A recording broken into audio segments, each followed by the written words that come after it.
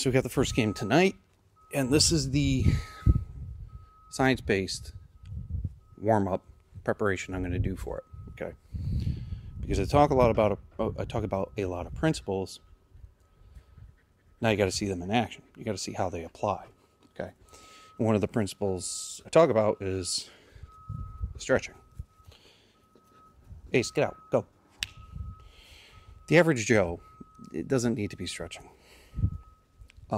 for improved flexibility, enhanced flexibility, or any sort of other physiological thing that they need. If you're engaging in a particular activity that requires extreme end ranges of range of motion, it's probably a good idea to stretch. Okay, and engaging in football again, I'm going to be using those end ranges of range of motion, so now I need to retrain my nervous system to permit more range of motion, especially in the hip flexors, hamstrings, calves.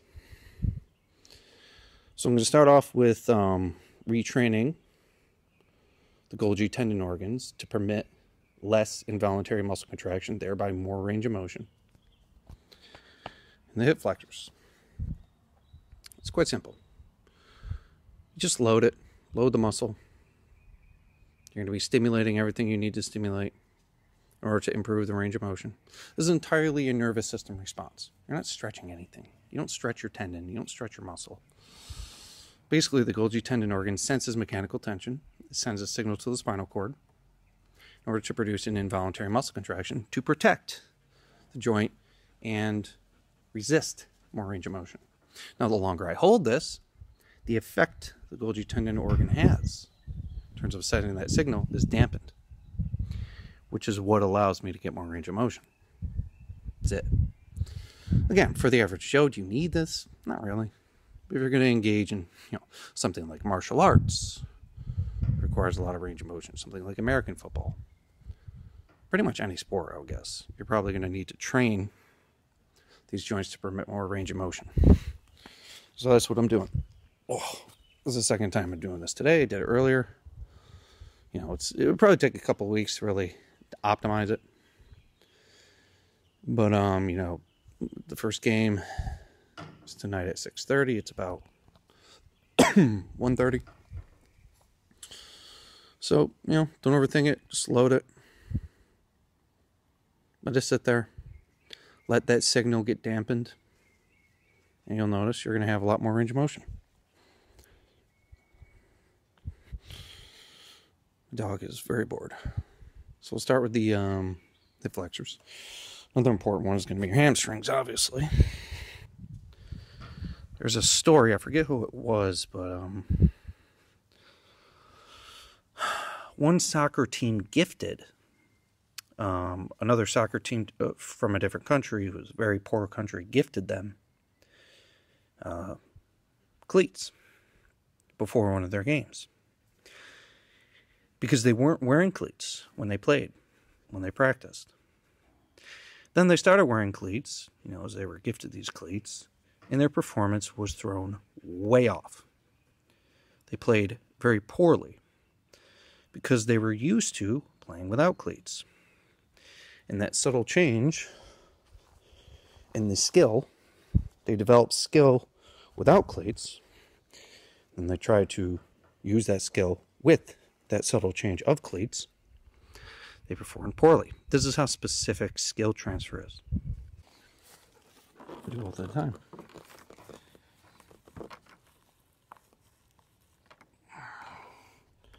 Just lean into it, create tension. Just let everything adapt.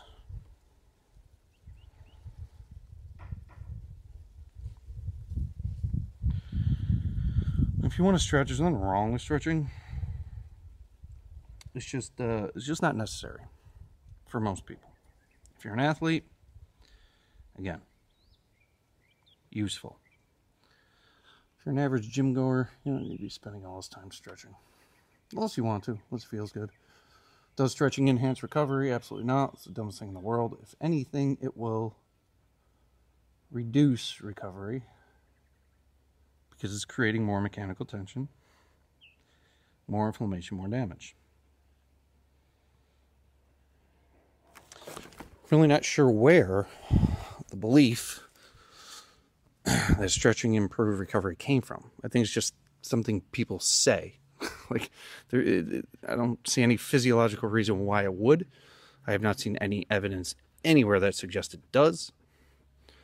Complete folklore. So that's going to be the preparation. Retrain my nervous system to allow more range of motion in my joints. And jog around a little bit, get warmed up. Then we'll see how it goes. Probably have somebody film a little bit, just so you can see kind of what's going on, how it applies to the actual sport. So you can witness that you don't necessarily need to train explosively to be explosive. I think when it comes to explosiveness, you either are or you aren't. It's a combination of neurological efficiency, strength, body proportions, skill. Okay, I have all those things. Neurological efficiency, the correct body proportions for this particular activity, skill, strength. And the only way you could, the factors that you can change to become more explosive is your skill and your strength. You can't change your body proportions. You can change body weight, body composition, stuff like that. Can't change your neurological efficiency. It's genetic. So if you want to become more explosive, you got to get stronger and practice the skill. Do you need to be jumping off of boxes and exploding and doing all this bullshit to get stronger? No. You can do high intensity training. You can do my program. Get as strong as humanly possible. Practice the skill. You're going to improve explosiveness. I'm going to prove just how explosive you can be using a proper high-intensity training system by doing this flag football tournament. So be on the lookout. See you soon.